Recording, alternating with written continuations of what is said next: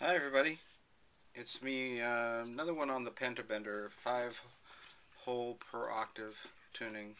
It's very similar to the 4-hole per octave tuning that I now call Power Chromatic because Brendan Power lays claim to it.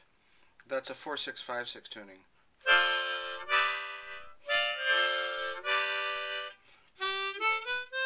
So it's in that key.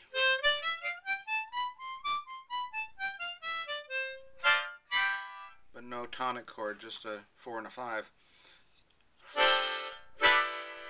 You can hear how similar it is.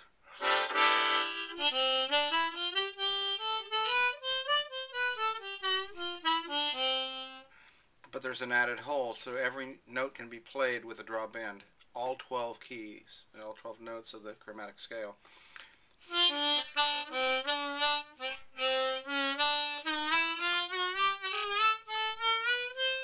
And so on. The reason I'm making this video is because in response to a thread about a tuning called Easy Third. The thing about Easy Third is you're eliminating a bunch of notes of the major scale that you might want to have. So here's Wayfaring Stranger on PentaBender. I'm using the blow mode, so it's that key.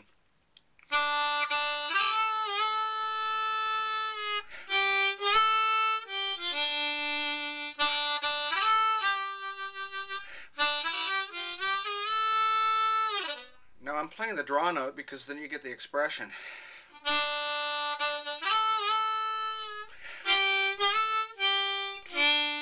But then I'm going to blow because that's where the pentatonic is. A lot of songs are pentatonic. If you listen to modern pop music, a lot of the melodies are very pentatonic.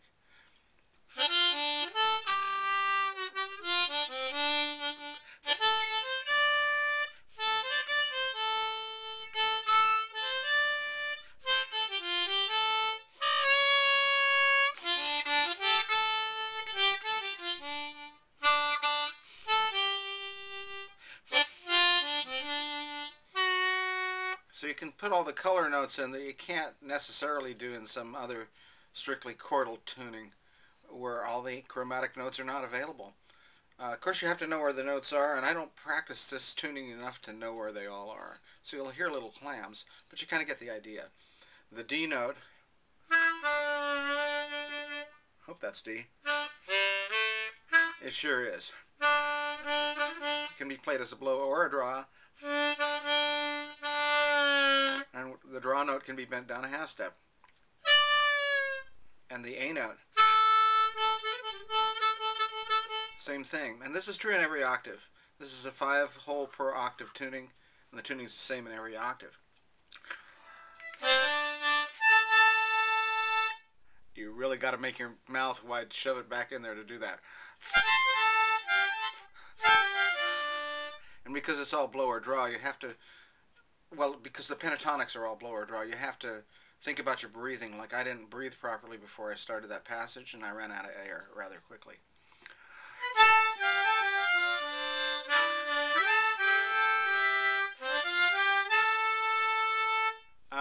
I could try to do Ghost Riders, which was the other tune that Greg played in his demo, but I'm not gonna. You get the idea.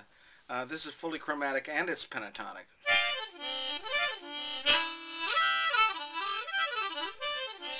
It's two pentatonics. One is F or D minor,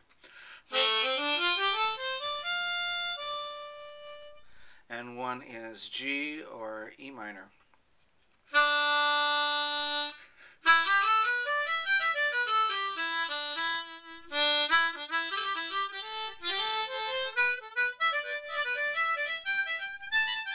If you just stick with the one plane, you're not going to play any wrong notes.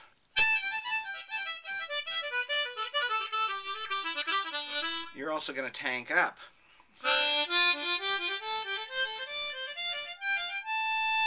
Or use up all your air breathing out. And that's it. Just another rah-rah video for the PentaBender. I think it's useful. If I ever learn to play it properly, look out, world. Bye.